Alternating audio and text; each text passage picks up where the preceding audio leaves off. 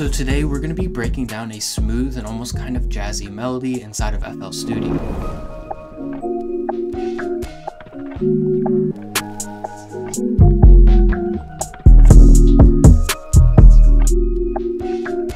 For the first sound in this melody, I went ahead and started off by making the bass line, so I went ahead and grabbed Boo Bass, which is a stock FL plug. Then I went ahead and layered that with this iron bass one shot, so here's what those sound like once they're combined together.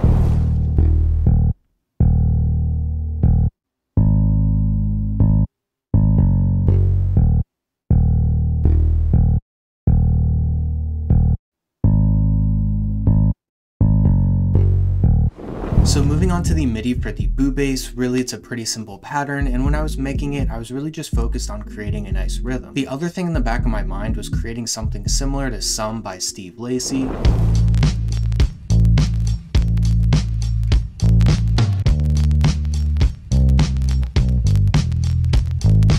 Overall, I just really like the way that bass pattern sounds in that song and wanted to do something similar for this melody. Then looking at the MIDI for the bass one shot, it pretty much just switches out, which is something I like to do in a lot of my bass patterns, which just use two different bass sounds and kind of have them switch back and forth. So then for the effects on those, I kept it pretty simple on both of them. So on the Boo Bass, the only thing I have is an EQ that just boosts the lows a little bit. Then for the bass one shot, all I have on it is Fruity Fast Distort with the mix turned down to about 10%, and then another EQ to again just boost the lows and then also boost the highs just a tiny bit. After that, I went ahead and got started on the bass of the melody. So I kind of combined three sounds to make the main chord sound. So I went ahead and started off with this synth called Sine, then a key one shot, and then finally the LA Custom C7 softest piano from Keyscape. So here's what those sound like once they're all combined together.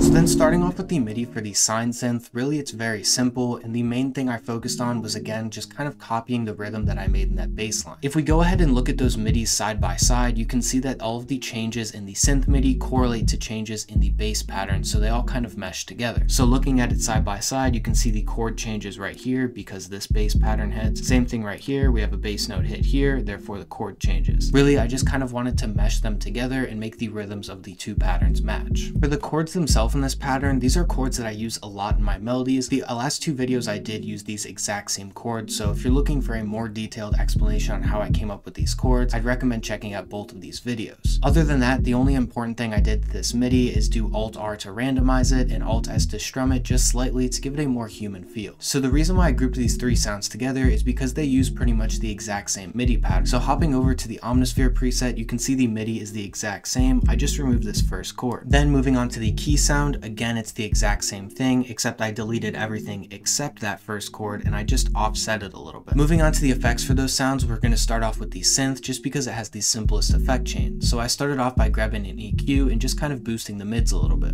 And then I went ahead and grabbed an ozone imager to make it feel nice and wide. Moving on to the piano sound, I started off with Fruity Delay 3 on the mono preset with the mix turned down to about 25%. Then I grabbed Fruity Flangus with the mix turned down to about 75%. And then finally a Fruity Chorus on the 50 detune preset. Then moving on to the key sound is the most complex effect chain. So I went ahead and actually rendered this out, but I added some effects on it before I did. So I started off with Portal on the low fuzz preset, then Fruity Delay 3 on the mono preset with the mix turned down to about 80%, then a Fruity Chorus with the mix turned down to about 50%, and then finally a Fruity Fast Distort on the fuzz preset with the mix turned down to about 15%. After it was rendered out, the only other effect I added was a Fruity Reverb 2 with the pre-delay and decay turned up just a little bit. Finally, the last thing I did to the key sound was automate the stereo separation knob so I can switch it from a mono sound to a completely separated sound. Next up in the melody, I went ahead and added all of my drum loops and textures. I really think that this ended up giving it kind of that almost jazzy sound, so here's what those end up sounding like.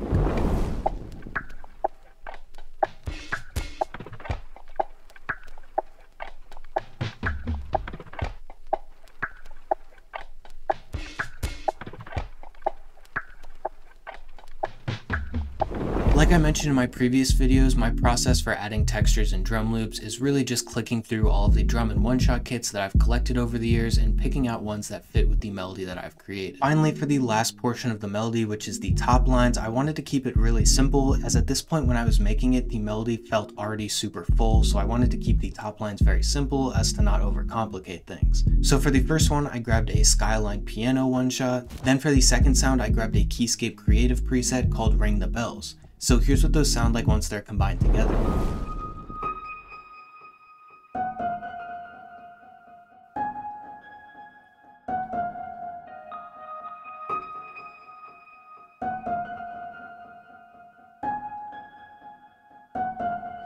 So hopping into the MIDI for the Skyline piano, as you can see, like I mentioned, these are both very simple patterns. Really, when I made this one, I was just clicking it in by ear and following the notes that I saw in the chords. Really, there's nothing special to mention in any of these MIDIs, except that I tried to keep it pretty open and just barely accent the pattern that was already playing in the background. Then moving on to the Omnisphere sound, again, super duper simple, and the only thing that I really did here was mess with the velocities a little bit to give it a slightly more interesting sound. Really, I can't stress enough with those two MIDIs that I was trying to make them super simple because the melody was already sounding pretty full. So after I had those two MIDIs laid out, here's what everything sounds like combined all together.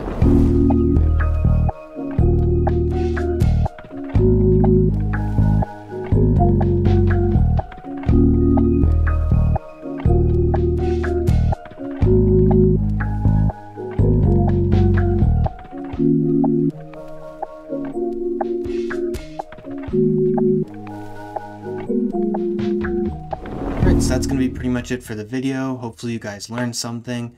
Really think the most important thing to take away is the use of the textures and drum loops. I really think they brought this melody to the next level and gave them that kind of jazzy feeling. So that's going to be pretty much it. Thank you guys for watching, and I'll see you guys next time. Bye!